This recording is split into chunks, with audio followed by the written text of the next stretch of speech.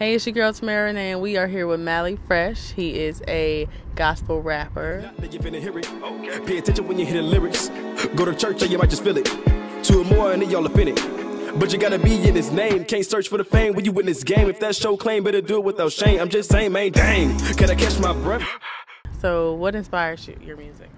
Jesus inspired my music. I mean, aside from him, I get inspired by other artists like my brother, Mastermind, and my cousins, who I will not mention because we're beefing right now. But just a lot of music in general, but mainly my brother. Yeah. Any big artists that you look up to, like in the gospel industry? I love Lecrae, KB, and NF. Those are my guys. Those three are just like legend. Oh, The Truth. I met him. He's my hero. I open for him. Yeah. He's one of my biggest inspirations as a child. But as an adult, Lecrae, KB, NF. That's dope. What do you like? Where do you see yourself in 5 years? Oh man, realistically, out of my parents' house and with a car for sure, and hopefully on somebody's tour. That's just to go. I've been trying to get on people's tour, but you can't be on tour when no one know you. So, what's the process of getting on someone's tour? The process, well, I got to get my music. I got to get my music like owned. I got to own the rights to it and stuff with Spotify and all that, and then I got to get it out there for people to hear. And then once people hear it, there's gonna be demand, and once there's demand, tour life. That's dope. That's dope. So, who do you wish to go on tour with? Honestly, anybody who would have me. If I could pick somebody, I would like Stephen Malcolm. That's the homie. He's super dope. I've opened for him as well, and I just love his music. Yeah. Yes. When did you open for him? That was in January 2016, the same day I opened for The Truth. Those guys are just awesome people to be around and to listen to. When is your next show? My next show is mid-August. I got a show at John Adams High School. I'm going to be on their football field. Oh, that's so dope. That's dope. How did you get that set up? My momager, man. The momager of the year. I even asked her, how did that happen? Like, that's dope. Let's get into a more serious note. How do you feel about all the violence that's been going on in Cleveland?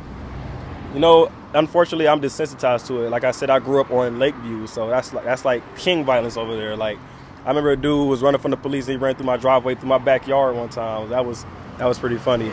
And I saw a girl get pushed off a porch by her uncle in my old hood. So I'm just really desensitized to it. It's really unfortunate. I try not to watch the news because it's so sad. I just pray, and I also pray that it doesn't affect people's opinion on God, because God's the ultimate scapegoat. They need someone to blame. If it's a God, why would he let all this stuff happen? And I be telling people, God is a father, you feel me? Like, you can't, if he forced us to do everything right, we would just be robots, and that's not us. He give us free will. He don't make people commit suicide. He don't make people kill people. It happens on their own, and he let us do us. He's a father. You can't watch a kid his whole life. You got to let him go into the world and make their mistakes. That's how that go. That's dope. That's dope. Mm-hmm. Do you think anything could fix this? What would you recommend? Honestly, it all starts with the music. Everything is cerebral and whatever we put into our minds. And ever since, Chief Keef spawned these generation of gangster rappers and trap rappers, it's just been more and more violence, because they say everything starts in the mind. I don't mind as the devil's playground. Just all that music and the push me to the edge. All that stuff is bad stuff, and it's spewing out into the streets. And that's why I try to put out better stuff, more positive stuff. And I want that to spew into the streets. But it's a long grind, and I'm ready for it. Just like that death of that famous rapper, Extension. That was Lil Uzi. The one that just died. Oh, no, they're talking about the song. Oh, yeah. Yeah. Yeah, that was sad. That affected a lot of people. You think it'll open some people's eyes? As far as violence, violence is always there. At least it wasn't a cop killing, but I liked what Jay-Z said, y'all let X die, but y'all let Zimmerman live. I was like, ooh. Yeah. Creative Brains Clothing. It's not just a fashion line. It's a lifestyle. Stay creative, be creative, live creative every day.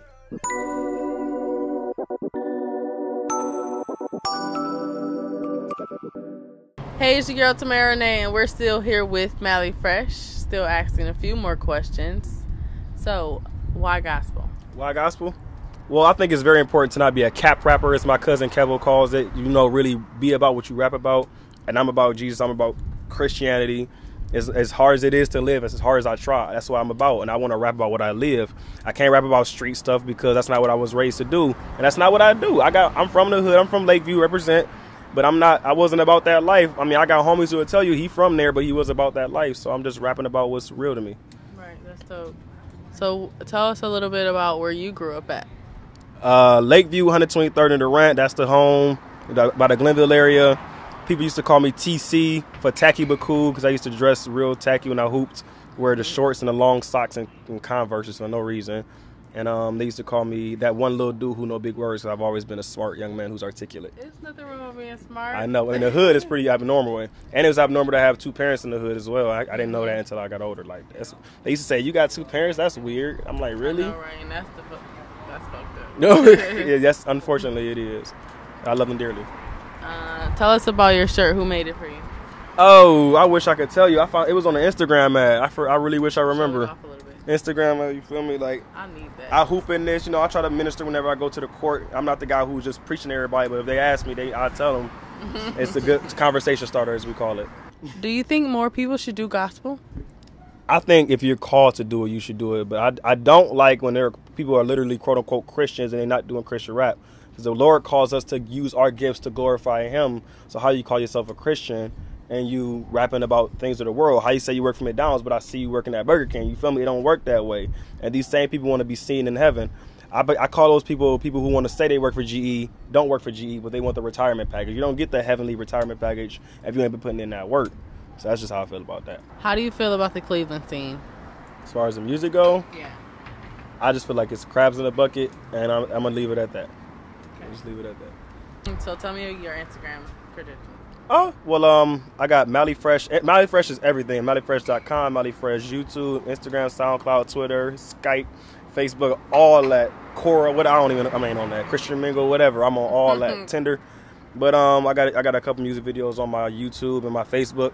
My Facebook video for Dramatic, it features Roscoe Noe and my boy Frankie. They both have attended my church. It's got like 1,000 views on Facebook, 2,000 on Facebook, and like 400 on YouTube. So check that out for me. My Holy Spirit video is pushing 400 on YouTube.